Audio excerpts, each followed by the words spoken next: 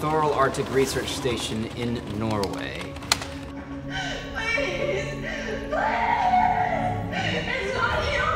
So after this SOS went out, nobody has been able to get in touch with them. The government put the whole place under quarantine until the DEO could investigate.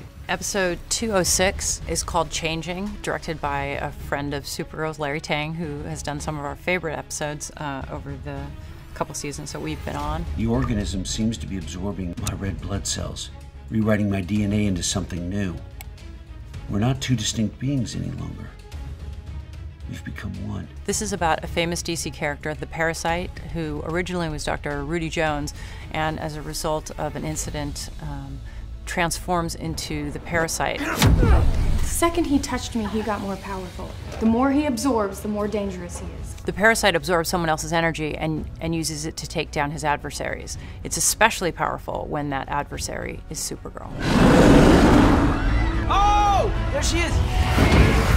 Maybe there's some truth to what you said about me.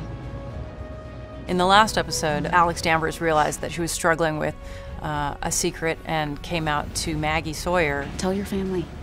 This is the biggest thing that's ever happened to you, and you shouldn't have to do it alone. In this episode, she has the opportunity to come out to Kara. Alex, whatever it is, you can tell me.